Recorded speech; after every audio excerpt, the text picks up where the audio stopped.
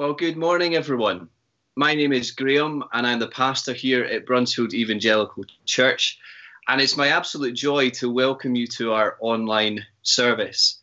I know we've got people from Peebles Evangelical Church joining us. It is great to have you. And I see from the chat on YouTube that we have folks from different parts of the world joining us as well. And it's great to have you with us as well. And maybe I could just give a special welcome to you if this is your first time, as it were, here at Bruntsfield. We're just so grateful that you've taken the time to join us.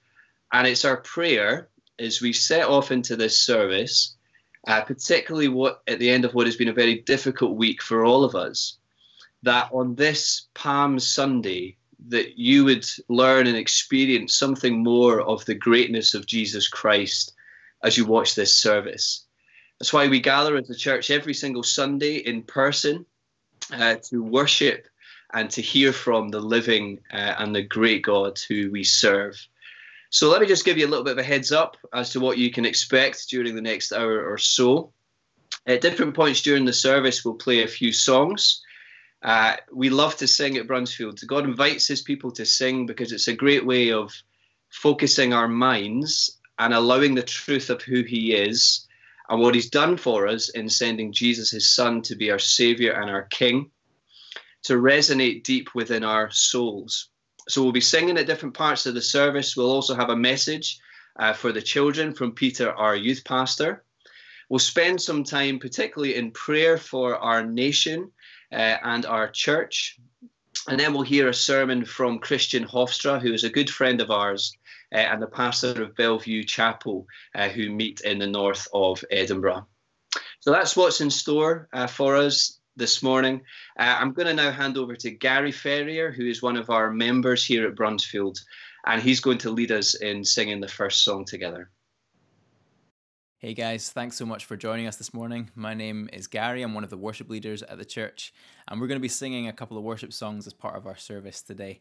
So just feel free to engage with these however you feel comfortable to do that, whether you want to just sit and reflect on the words or whether you want to stand wherever it is that you are in your living room or wherever and just really belt these songs out. That would be great if you're able to do that. Just because in the midst of everything that's going on, we need to remember that our God is still God. Our God is still holy, and our God is still absolutely worthy of our praise. Psalm 96 says this: "Sing to the Lord a new song. Sing to the Lord all the earth. Sing to the Lord, praise his name. Proclaim his salvation day after day. Declare his glory among the nations, his marvelous deeds among all people. For great is the Lord and most worthy of praise. He is to be feared above all gods, for all the gods of the nations are idols, but the Lord made the heavens. Splendor and majesty are before him. Strength and glory are in his sanctuary." So I realize that this is a bit of a weird setup that we've got for worship this morning, but I would just encourage us wherever we are just to really embrace the situation that we find ourselves in and to really make the best of it, because our God is still absolutely worthy of our praise. And what a shame it would be if this situation meant that God's people stopped singing to him. So if you're able this morning, please let's stand and let's worship our God together.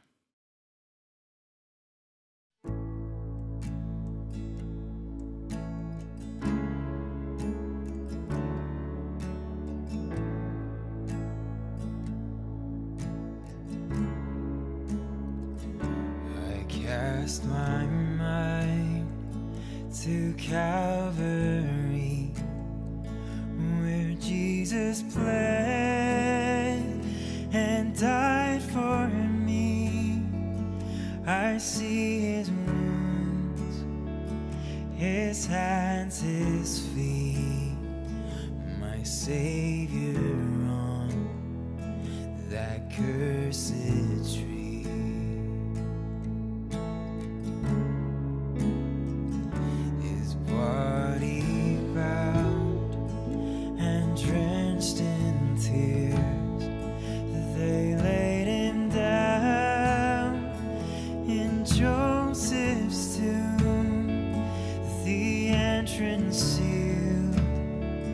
By heavy stone, Messiah still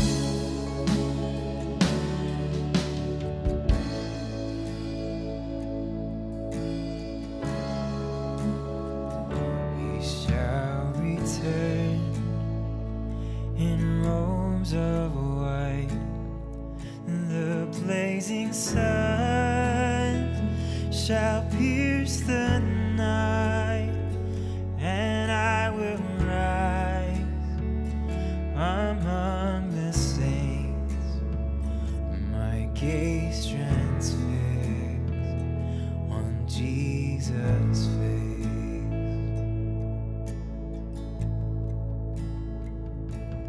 Oh, praise the name of the Lord our God. Oh, praise his name forevermore. For endless days we will sing your praise. Oh Lord our God. Oh, praise the name of the Lord our God. Oh, praise his name forevermore. For endless days we will sing your praise. Oh Lord our God. Oh Lord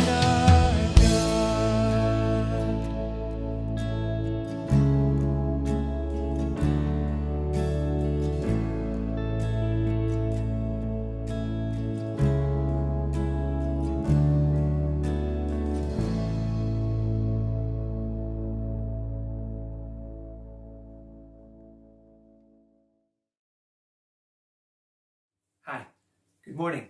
My name is Peter. I'm the youth pastor at Bruntsfield, and I've really been missing the kids, missing seeing you guys on a Sunday morning. So glad I got to see some of you on our Zoom call, our Kids Church Zoom call last Sunday afternoon at 3 o'clock. We'll be doing that again this afternoon, 3 p.m. If you don't have the details for that, just get in touch with me and I'll let you know how to do that. But this morning, we're going to do a memory verse. And this memory verse is Mark chapter 10, verse 45. And this is a verse that was taught to us by Graham a good number of years ago. I think it was at a holiday club. And we can remember it because he put it to a tune. So we're not going to say it this morning, we're going to sing it. So I need some volunteers. Have we got any volunteers here? Okay, here we go. Yes, up you come, up you come. Great, 2 volunteers ready to sing this. Mark chapter 10, verse 45. For even the Son of Man did not come to be served, but to serve and to give his life as a ransom for many. Mark 10:45, my dear. Mark 10:45. Mark 10:45, my dear. Mark 10:45. So hopefully that will help you to remember Mark 10, verse 45, about how Jesus came to serve and to give his life. And that's something we'll be thinking about more as we head towards Easter. So be great to see kids. See you again, 3 p.m. this afternoon. Bye for now. Well, thank you so much, Peter. And let me just say as well, a big thank you to Gary, to Ross, to Jamie and to Fraser, who were involved in creatively putting that music section together for us. Let me just take this opportunity to tell you about next week, which you may have forgotten in all the goings on is actually Easter week. And all of the following, which I'm about to say to you, will come in the form of an email tomorrow. So don't worry if you miss something of what I've said. We'll be posting daily readings, a video and a song on our Facebook page. And the same will come via an email next week. And really, these are designed to help us devotionally prepare our hearts as we gear up for Easter weekend. And as you remember the death and the resurrection of the Lord Jesus. So be on the lookout for them. We'll also be praying on Zoom every evening next week, as we've done so since we've kind of entered lockdown period. I have just been so encouraged, not only by the number of people who've been joining these calls, but by hearing the prayers of God's people as we've prayed for our nation and as our church during this time. So they'll be continuing beginning tonight at 8 o'clock, carrying on next week. Please do join us if you can and just be blessed and contribute to those prayer meetings. On Good Friday, we're going to make a sermon from our assistant pastor, Alistair Chalmers, available on this YouTube channel. Again, just as we maybe focus particularly on the death of the Lord Jesus Christ on the cross.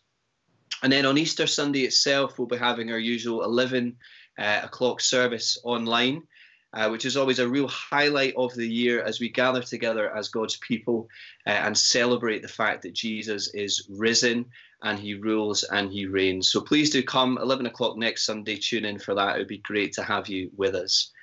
But we're going to continue on in our service now and spend some time in prayer. So let me just check if Ian and Bridget are able to join me on this call just now. Ian and Bridget, are you there? Yes. Hi. Good morning. Brilliant. There you go. The wonders of technology. Are you guys doing okay? Yes, thank you. Yes. Great. Well, it's wonderful to have you with us. We're looking forward to hearing from you. And I'm just going to hand over to you guys now, and you're going to lead us in a time of prayer together. Let's pray together.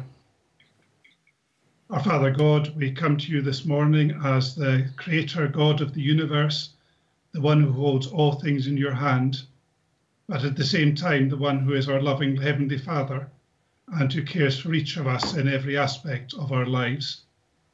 We come to you with our guilts and our failures, knowing that you are a God of grace, that you forgive those who call on you and who trust in the Lord Jesus. We come too in our struggles and our trials, knowing that you are a God of love and that you care for us and that you can help us in all situations of our lives. And we come with our worries and our fears for the future, knowing that you are the God of peace and that you give us a peace in circumstances like this that passes all understanding as our trust is in the Lord Jesus. And so, Father, this morning we want to pray for our world, a world which in some ways has been united in the fight against the coronavirus, and yet where there is so much fear. We thank you that you are in control of all things, that you know the future. And we pray particularly for those countries that are especially hard hit at present. We pray for the countries of Italy and Spain, where so many people have been dying in recent weeks. We pray that the virus may indeed have peaked there, and that things will improve over the coming weeks.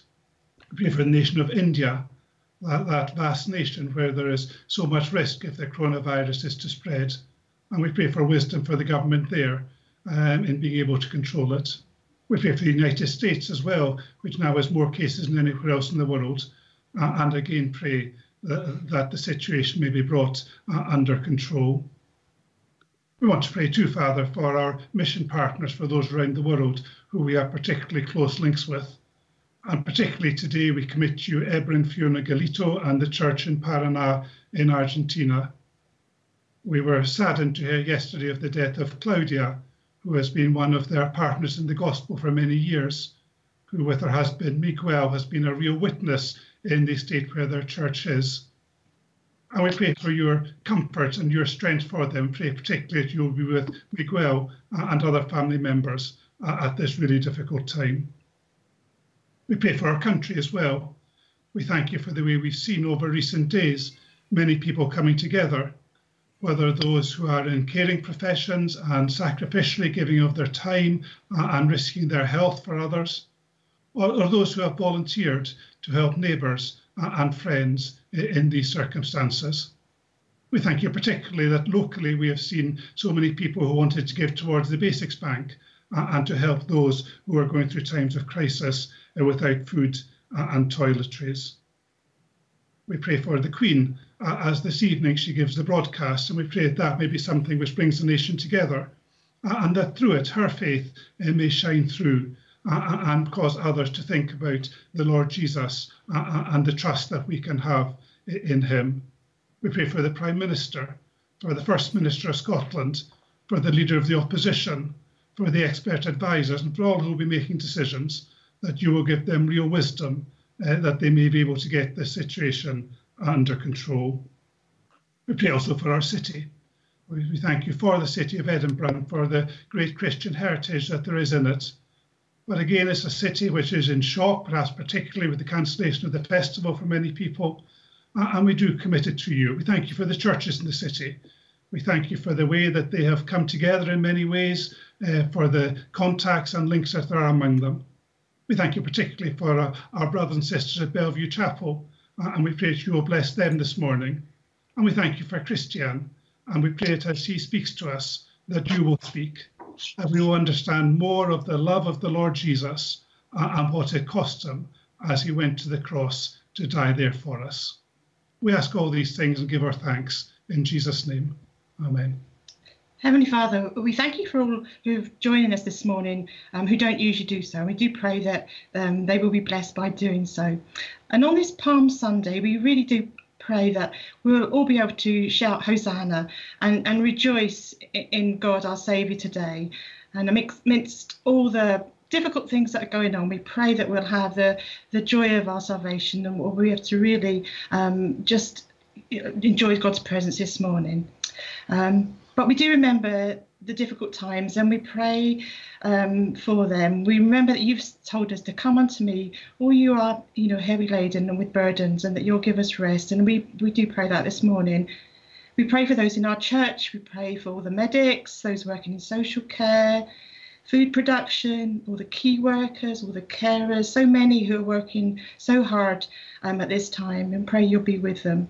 Pray you'll give them strength and wisdom and clarity of thought, and then they will get rest as well, and when needed. We pray for those elderly in our congregation, and particularly at this moment, we pray for those that don't have technology and that can't listen into this service. We do pray that you'll bless them as they no doubt read their Bibles and pray on their own in their own homes. And we also pray for the vulnerable in our church. Those who have got to be particularly careful at the moment, help them to look after themselves and be close to them and protect them, we pray. We pray for Sheila, whose wrist is much better this week. Thank you for that. We pray for Fiona, who's hurt her arm, and just, I pray that you'll help them with all the practicalities and just to remain trusting in you. And pray for Lydia's as well, who's had difficulty with her wrist.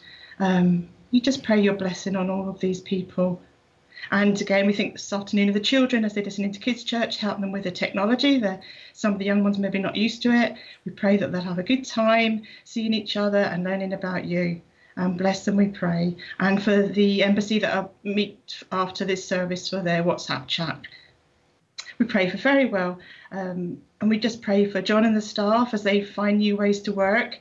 And, in these difficult times when it's hard to reach out, we do pray that for the families and children in the north of Edinburgh that we work with, we pray that you'll protect them and be with them.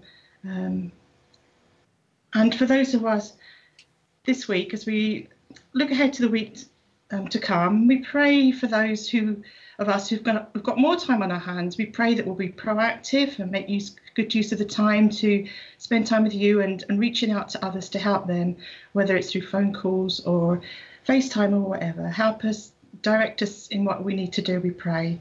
And for those of us that are extra busy, we pray that we'll get the rest we need, the help we need, and just we realise that we rely completely on you. And so in all this, Father, we thank you that you're a good God. Help us to remember that. Help us to remember that you are the Alpha and Omega. You are in total control. You're sovereign. And in the difficult times this week when we may be overwhelmed with the circumstances, we pray that we'll keep our eyes fixed on you and that you're always present in our time of trouble. Thank you for hearing our prayers. Have mercy, we pray, on our nation and our church. And thank you for your love that's been outpoured through Jesus. Amen. Our New Testament reading is taken from Matthew chapter 26. Matthew 26 and commencing at verse 36. Then Jesus went with his disciples to a place called Gethsemane, and he said to them, "Sit here while I go over there and pray." He took Peter and the 2 sons of Zebedee along with him, and he began to be sorrowful and troubled. Then he said to them, "My soul is overwhelmed with sorrow to the point of death. Stay here and keep watch with me." Going a little further, he fell with his face to the ground and prayed, "Father, if it is possible, may this cup be taken from me, yet not as I will, but as you will." Then he returned to his disciples and found them sleeping. "Could you men not keep watch with me for 1 hour?" he asked Peter. "Watch and pray so that you will not fall into temptation. The spirit is willing, but the body is weak." He went away a second time and prayed, "My Father, if it is not possible for this cup to be taken away unless I drink it, may your will be done." When he came back, he again found them sleeping because their eyes were heavy. So he left them and went away once more and prayed the third time, saying the same thing. Then he returned to the disciples and said to them, "Are you still sleeping and resting? Look, the hour is near, and the Son of Man is betrayed into the hands of sinners. Rise, let us go. Here comes my betrayer." The Old Testament reading is taken from Isaiah chapter 51. Isaiah chapter 51, commencing at verse 17. "Awake, awake, rise up, O Jerusalem, you who have drunk from the hand of the Lord the cup of his wrath, you who have drained to its dregs the goblet that makes men stagger. Of all the sons she bore, there was none to guide her. Of all the sons she brought up, there was none to take her by the hand. These double calamities have come upon you. Who can comfort you? Ruin and destruction, famine and sword. Who can console you? Your sons have fainted. They lie at the head of every street, like antelope caught in a net. They are filled with the wrath of the Lord and the rebuke of your God. Therefore hear this, you afflicted one, made drunk, but not with wine. This is what your sovereign Lord says, your God who defends his people. See, I have taken out of your hand the cup that made you stagger. From that cup, the goblet of my wrath, you will never drink again." Let's bring our prayers to the one and only true God who listens to us all. Heavenly Father, we just thank you for this time that we have together, for this time when we can bring our petitions to you, when we recognize that you are God of all the earth and all of heaven. You are our creator. We are made in your image. We thank you and we praise you for the words that are written in Scripture for us. And as we've read about the time that you were in the garden, Heavenly Father, we just pray that we will be able to see that scene and understand what you did for us on the cross at Calvary. We just pray for Christian as he brings your message to us. Lord, help us to put it right into our hearts, and may it change us, transform us into the image of yourself. Heavenly Father, we ask that you would take care of us all, wherever we are, whatever home that we're in, whatever place we're in. Lord, I just pray that we will be able to bring ourselves to you and bring everything that is on our mind to you. Lord, you know our anxieties, you know our cares, you know our worries. And right into the middle of them all, you tell us not to be afraid. And we're not to be afraid because you have been here yourself. You know what it is to live as a human being, and yet be God. And so, Lord, we just pray that you would be with us. We pray for our NHS, for the people on the front line who every day are working so that our hospitals are a fit place for the ill people to be. We pray for those people who are sick. We ask that you would heal them, that you would put your touch upon them. We pray for all those people who are working in the food stores, who are providing for us all the things that we really need. Help us, Lord, to just take what we need. And so, Lord, thank you for this opportunity that we have to bring ourselves to you and to be where you want us to be in order to listen. We ask this in your precious name. Amen. Well, a very good morning, Bruntsfield. It is wonderful to be part of your service this morning. I'm very sorry that we're not able to meet physically together, but I hope you're keeping well, and not just physically, but spiritually, and that God is really using this time to speak to you as a church, but also to you as individuals. So this time is going to be a time of transformation and a deepened devotion to Him and everything that happens. So we're going to be looking at this passage in Matthew chapter 26, verse 36 and onwards. And if you have a Bible, I encourage you to have it open wherever you are, because we'll be looking at that together in a moment or two. But let me take you back first to 1945. On April 9th, the German pastor Dietrich Bonhoeffer, who was associated with an attempt on taking Hitler's life, faced the gallows just outside of his prison cell in the Flossenburg concentration camp. Now, his famous last words are actually debated whether they are authentic or not, but they are quite impressive. He possibly could have said, "This is not the end for me," as he faced his death, but it's the beginning of life. But even so, whether it was authentic or not, he certainly seemed, according to eyewitnesses, totally at peace and serene. And it's interesting that when you look up the different famous or lesser famous martyrs, that's often the description you find. Some even faced their death with utter joy.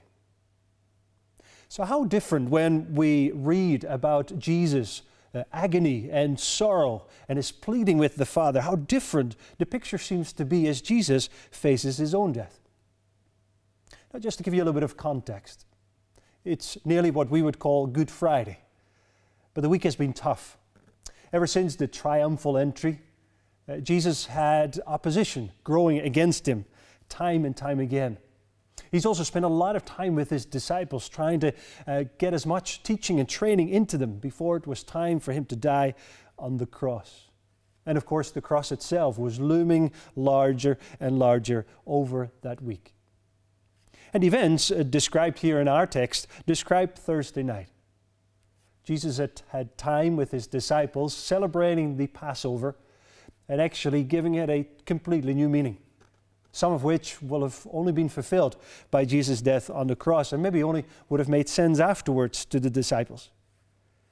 But afterwards, we now find ourselves in a garden, very appropriately called Gethsemane, which meant the oil press, which may have been a hint to what lay ahead for Jesus as he would trod the winepress of the anger of his Father.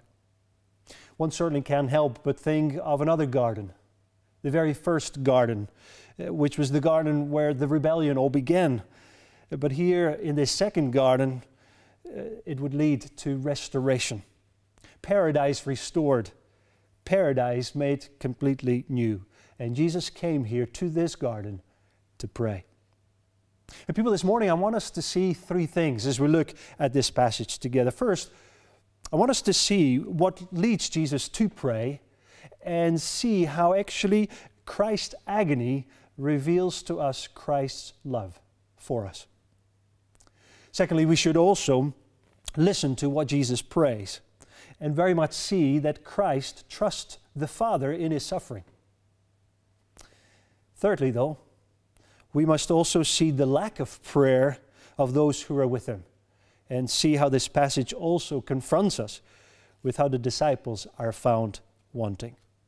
So let's first look at what led Jesus to pray.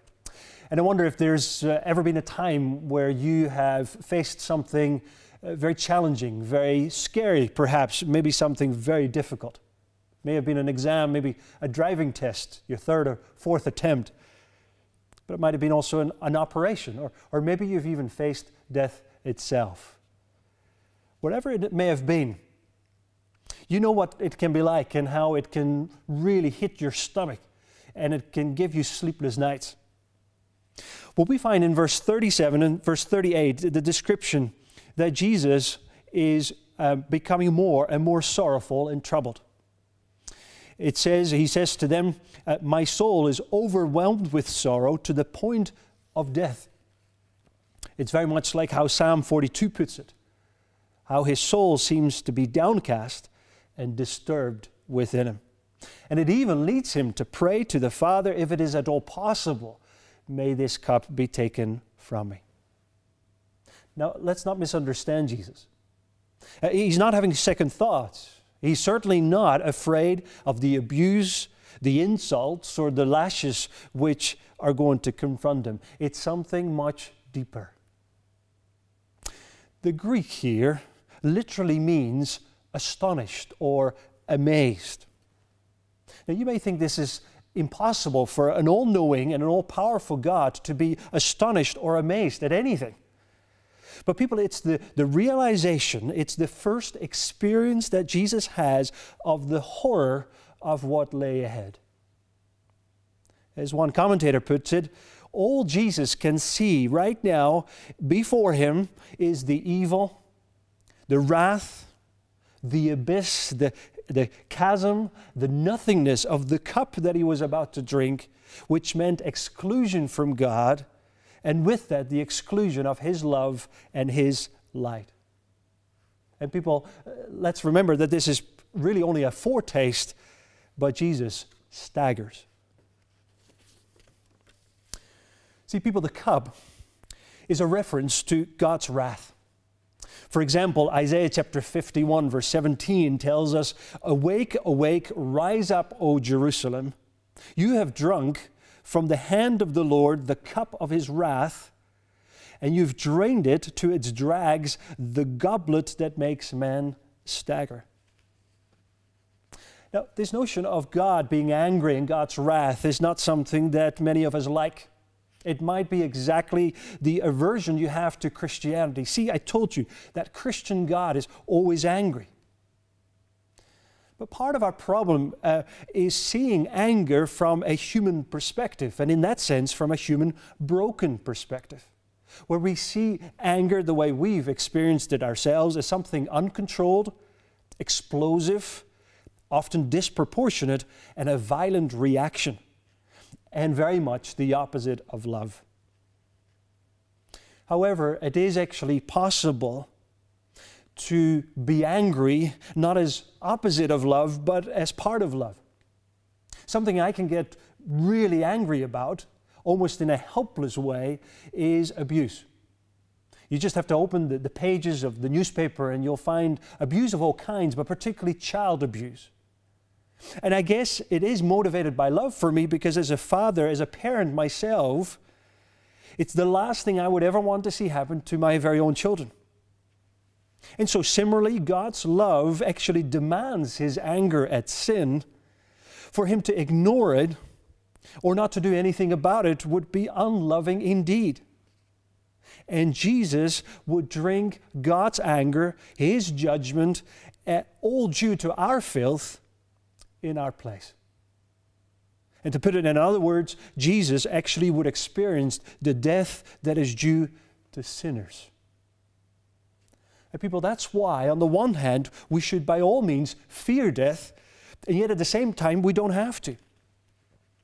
I remember growing up, somebody saying, do you know that where Jesus hung on the cross is really where you should have been hanging? But I want to take it one step further. Because not only should we have hung where Christ hung on the cross, we should have also been where Christ was in the garden. where we would have, like Jesus, been absolutely troubled by the sinfulness of man, especially our own.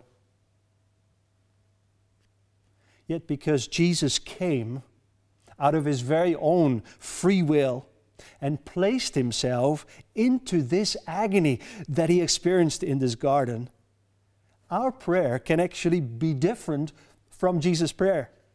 And so rather than praying to Father, God, if it is at all possible, may this cup that we deserve pass from us, we can actually pray to the Father and say, thanks to your grace and your mercy, this cup has passed to Jesus, and I no longer have to fear death. And so people, this is the love we want. This is actually the love that we need. It's a love that no one else can give us. It meant that the cup of judgment could become a cup of blessing, which we still rejoice and celebrate today. It also means that we have a high priest who not only fully understands anything that we go through, but also continues to pray for us today, bringing each one of us before our Heavenly Father. Can I encourage you that if you do not yet know this love, that you may today commit your heart and your life to this Jesus, and may you trust in him and know his love in what we see here today. For Jesus' agony reveals Jesus' love for us. Now, secondly, we also want to see that Christ trusts the Father in his suffering. Verse 39 doesn't just tell us Jesus praying to the Father, if it's possible, may this cup pass from me, but he also says, yet not as I will, but as you will. People may be very clear that Jesus does wrestle, and yet he obeys. Sometimes we don't share that enough with one another, but it's okay to wrestle with the things in life that we find difficult or find hard to understand. Isn't that what most of the Psalms are about? People wrestling with God. And yet the wrestling must always end with a submissive and a joyful obedience. Because this is exactly why Jesus prays, not just to wrestle, but also how he prays. Because Jesus, as we'll see, is when he prays, he calls God his Father. And it shows us so many things. Doesn't it show us that and remind us that Jesus knows exactly who he's talking to? And isn't it also a reflection of their relationship? And isn't Jesus knowing that God as Father is good and cares and is not only all-powerful but also all-wise? And Jesus knows that he's loved. Hence, he dares to say in pure submission, not my will, but yours. That submission is even beautifully demonstrated by Jesus actually falling face down before the Father. What a picture of humility and submission. And that submission again is seen in the movement in his prayer, where once he prayed, if this cup could pass, later on in verse 42 he says, but if it's not possible, I'm ready. People, Jesus trusts the Father in his suffering. I wonder how we react when we face any challenges or any fear or any suffering. I think a lot of us either try to run away, we try to avoid discomfort at all means, we maybe even put our head in the sand, or we try to sort it out ourselves. We place the trust in us. And if we pray, we don't necessarily wrestle in prayer. We might just chuck it towards God. And even if we wrestle, we might only wrestle without the submission to follow. In that sense, I do wonder how much this virus and all the fear that many have experienced and the anxiety, has it changed us at all? I mean, how easy do we find it today to truly pray, not my will, but yours?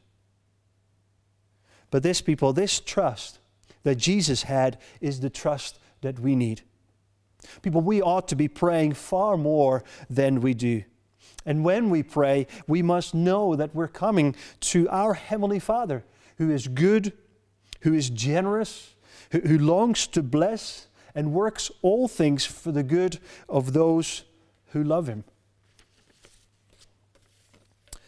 And people like Jesus, we must also come in that submissive humility, what I would consider true worship, falling face down. And in many ways, isn't this what the Lord's Prayer is all about? You may have heard this suggestion already, but the hand washing for 20 seconds can be accompanied by singing Happy Birthday twice. But it's also the time you can use much better by praying the Lord's Prayer. Because there we pray just like Jesus, our Father. And then we pray, who art in heaven. And then we worship Him and say, hallowed be your name. That is like coming to Him face down before Him. And then we say, your kingdom come. And then, exactly, your will be done on earth in my life as it is in heaven. People, will we, like Jesus, trust the Father in our suffering? But thirdly, sadly, we do find a real contrast to Christ's prayerfulness in the disciples' prayerlessness. Verse 40 and verse 41 tells us that Jesus returns to the disciples and finds them sleeping. And He says, could you men not keep watch with me for 1 hour? He asked Peter. Watch and pray so that you will not fall into temptation. For the spirit is willing, but the body is weak. I found it quite tempting to nearly overlook this, or certainly underestimate its importance. I mean, we can make excuses, can't we, for the disciples? It's late, it's the middle of the night, it's been an intense week. I mean, wouldn't you have fallen asleep yourself? Of course, it's sad that they weren't more supportive, but if you're anything like me, I start yawning from about 9:30 onwards. I remember in my college days, somebody had organized an all-night prayer meeting. Boy, did I struggle through that indeed. And yet, people, in the context, it's very clear that the disciples' sleepiness is understood, first of all, as disobedience. Disobedience to Christ's call to watch, and later to watch and pray. I even wonder if it's the initial form of denial that Jesus predicted, not only Peter, but also His disciples, to be guilty of later. Matthew particularly mentions that it happened 3 times that they fell asleep. And so even though there's no crow, remember, Peter had just said to Jesus, I will never leave you nor forsake you. But here's the beginning of him already starting to give in and give up and deny his very Savior, his Lord. But Jesus also points out that it's not just disobedience, it's not just some form of denial, it's actually that prayerlessness is utterly dangerous. He is calling to watch and pray so that they will not fall into temptation. Well, what temptation may this be? It's probably the temptation of unfaithfulness. The disciples are found wanting. And people, I do wonder how the church compares to them, how we compare. For we, like the disciples, have also been called to watch and pray. And it's interesting that in 1 Peter chapter 5, verse 6 through 8, and I wonder if Peter might have even thought back of that moment in Gethsemane. He writes, humble yourselves therefore under God's mighty hand, that He may lift you up in due time. Cast all your cares on Him because He cares for you. Be self-controlled and alert. Your enemy, the devil, prowls around like a roaring lion. People, how often do we find that combination of watching and praying, of being alert because of the devil, our enemy? Again, in Ephesians chapter 6, it reads, and pray in the Spirit on all occasions. Keep alert and always keep on praying. One commentator says, no prayer, no power. People, not only is prayer the secret to faithfulness and fruitfulness in our lives to God, but it's also the defense. People, insufficient prayer and a prayerless frame of mind, if we're not vigilant, we will be ensnared also by temptation and into temptation. People were told that Jesus Christ, his soul was heavy, and the disciples' eyes were heavy. But people, even if our eyes are heavy, actually exactly because our eyes are heavy, we must watch and pray. There is too much at stake. I guess part of the problem, their problem as well as our problem, was just simple incomprehension of all that was going on, not fully realizing what Jesus was about to do. They hadn't fully grasped the love of Christ which was on display. Now, the tiredness wouldn't have helped, but all this incomprehension, even of what was at stake, would not have helped them in their lack in trust in the good Father. So people, may this scene and the agony that Jesus went through for us be a great reminder, not only of the great love that Christ had for us, that even though he had a picture of what he was still to go through, and he went through with it and for it for us, may it also encourage and challenge each one of us to, like him, put our trust fully in the Father, whatever we may be suffering today. And ultimately, may we always be watching and praying like Jesus. It's so encouraging to see that even when the disciples fail Jesus, Jesus doesn't fail the Father. How wonderful to see the depth, the height, the width, and the length of the love of God, even before we get to the cross. May it encourage you, may it challenge you, and change you forever. Let me pray with you just now. Heavenly Father, we thank you again for your word. We thank you that it's relevant. Thank you that it can speak right into our situation in 2020. But thank you, Lord, that you've taken us back this morning to that moment in which Jesus Christ saw the death which really we as sinners are due. Thank you that you put your trust in the Father and said, not my will, but yours. And so you willingly took your place on the cross for each one of us. We thank you for that great love. And we ask you to help us now to put our trust in the Father also, just like you, and to be a church and to be a people who watch and pray, so that we will not fall into that temptation of unfaithfulness. For your glory, in Jesus' name. Amen.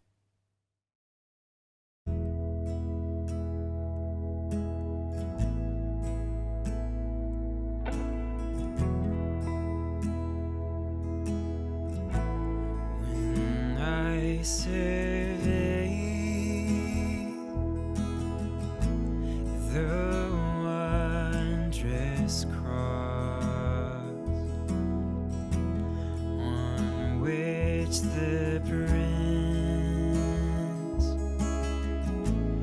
of Glory died, my richest gift.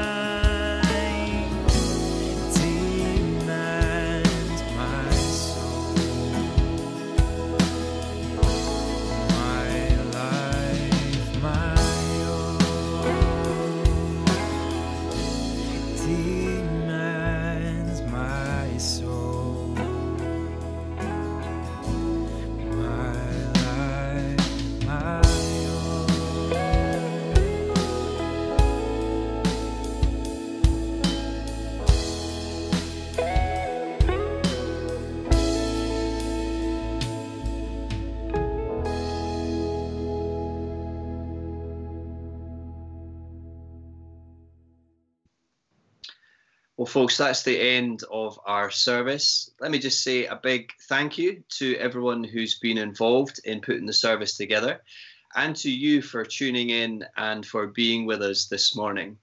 If you have any questions about anything that you have seen or heard or sung, then please do get in touch with us. If you want to pray or to chat, or if you want any practical help over the coming season, please do get in touch with us. All our details are on the website.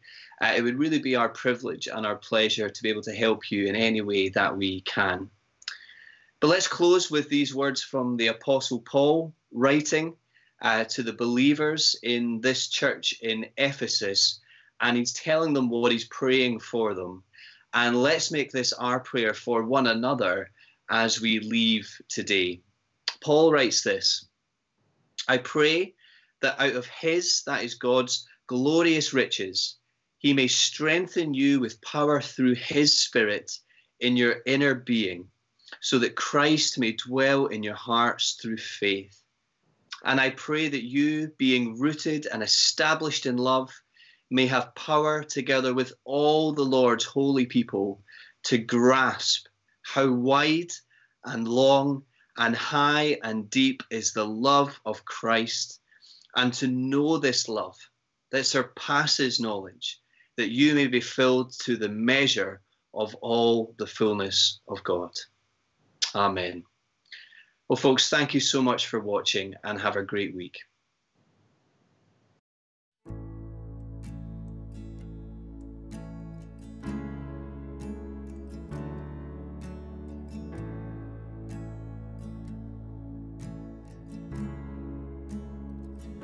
I cast my mind to Calvary, where Jesus bled and died for me.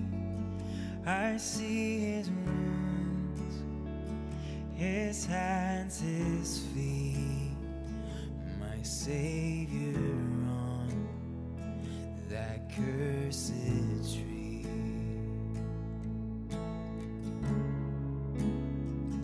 His body bound and drenched in tears, they laid him down in Joseph's tomb, the entrance sealed by heavy